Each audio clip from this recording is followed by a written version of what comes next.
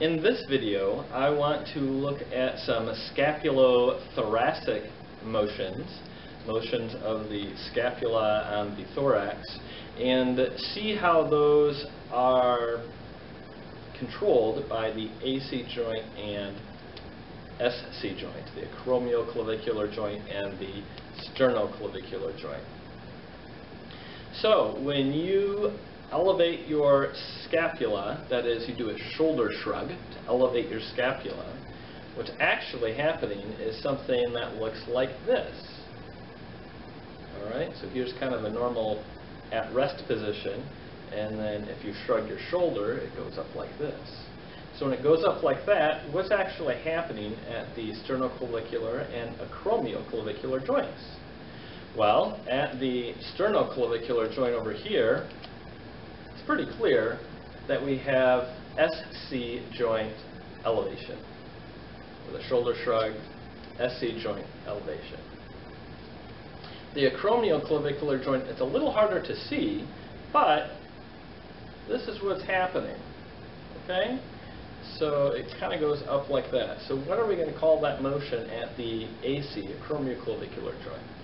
Well, we have SC elevation, we already said, and then we have this other thing.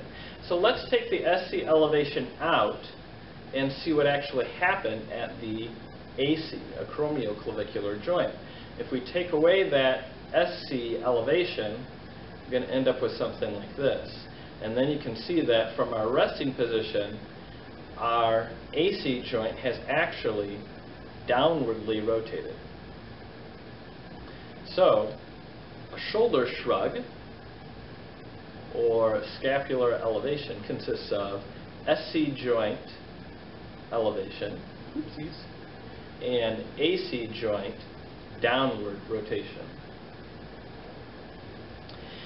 If we were to look at a motion like protraction, so here we have my scapula on the back, clavicles on the front, okay? And if I were to protract my shoulders, we would have something that goes like this, all right? And so at the SC joint with protraction, we have a fairly clear protraction of the SC joint, or sternoclavicular joint. It goes like that, all right? So protraction of the ST joint, that is the scapulothoracic joint, consists partly of SC, sternoclavicular protraction. But there's another part here at the AC joint as well.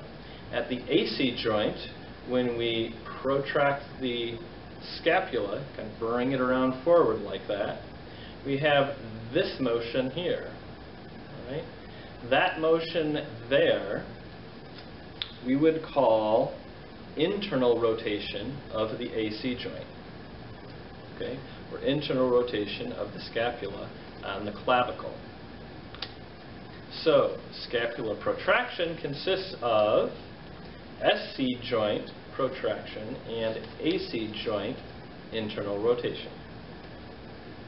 You can do the same thing for other movements of the scapula and the thorax, kind of figure out what's happening at the AC and SC joints, but those are two examples.